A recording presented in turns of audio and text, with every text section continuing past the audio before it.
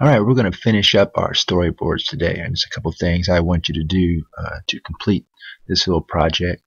First of all, we're going to make sure we put a title on it. We're going to make sure that we also want to make sure that we write a description of the storyboard that we've been working on. And even if you haven't completed it yet, this will be the last thing that you'll do. Okay, so first thing you're going to do is you're going to open a new tab, and you're going to type in storyboard. Alright, if I can spell it, crazy.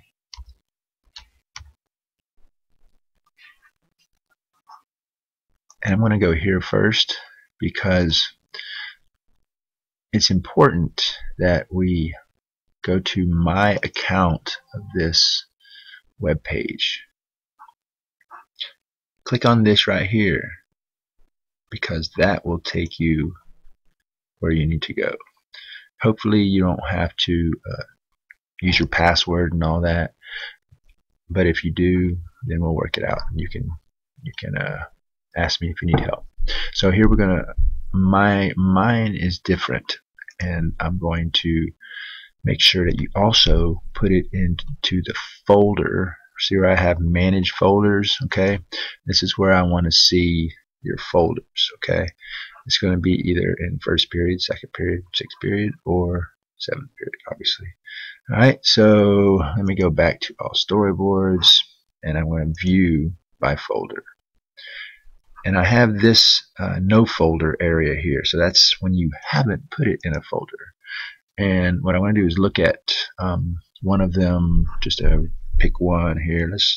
Let's use this one right here. Okay. Alright, so this is David's, and I don't know what story this is, so I need to write the story. I need to type in what story it is, and this is kind of weird because it's white, and you can't see the typing, and I don't know how to change that. Maybe some of you tech experts can, Michelle. So we're going to type in.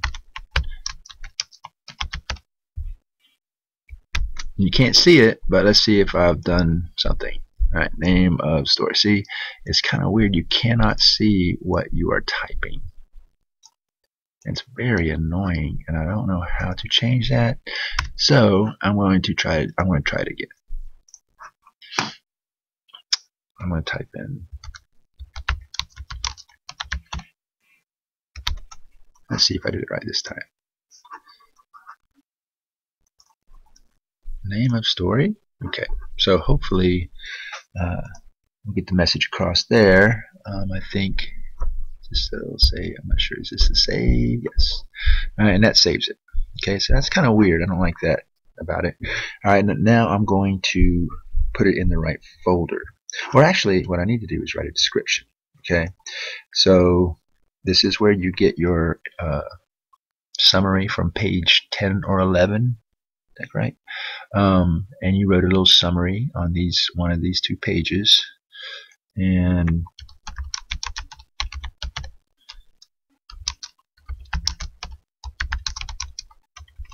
this is where I want you to, the theme of the story.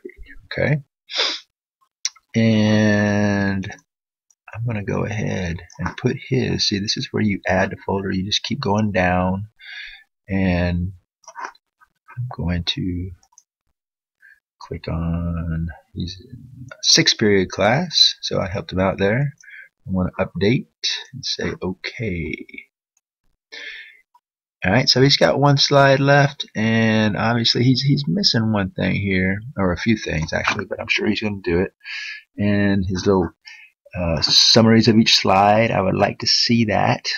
So, you know, here he needs to edit and finish all that stuff. Okay, so then he would be done. We've only got a few minutes. This is going to be done today. Alright, I think that's all I have to finish this up today, and good luck with getting this done. I hope this has been helpful for you, and we're going to carry on and do our quick write final draft directly after this. Alright? Okay. Call me if you need help.